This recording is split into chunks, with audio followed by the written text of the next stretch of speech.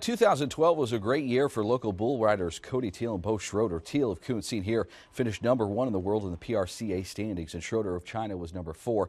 2013, a different story. Here's an x-ray of Teal's arm after a bull riding accident in Houston. He had to have 9 pins put in that now hold his arm together.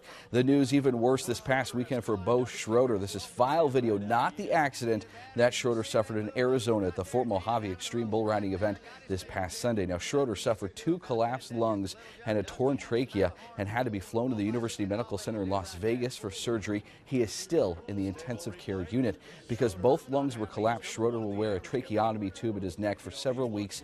He's unable to talk, but Beau has been texting family and friends from the ICU. We certainly hope for the best in his recovery.